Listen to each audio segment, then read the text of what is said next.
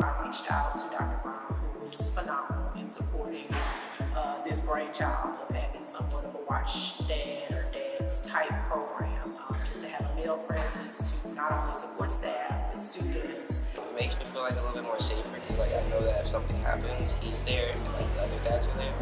And this is both from students as well as from teachers. One, the teachers appreciate the presence, of course. There have not been any incidences that I know of fighting, no major disturbances in the class. Here, I absolutely love it. I feel more secure, I feel safer, I feel the kids are safer. If a student needs help, they're able to help. It's just nice having those extra set of hands on campus. Not everybody has a father, not everybody has a mother. If you're afforded the fact that you can come and impact, then something like that's just tremendously important too. Because at the end of the day, these are going to be our next set of teachers, this is going to be our next president, these are going to be the people who are going to basically lead our community. So what better way to impact them than to come to their school and do it? There is the need for men just to be available.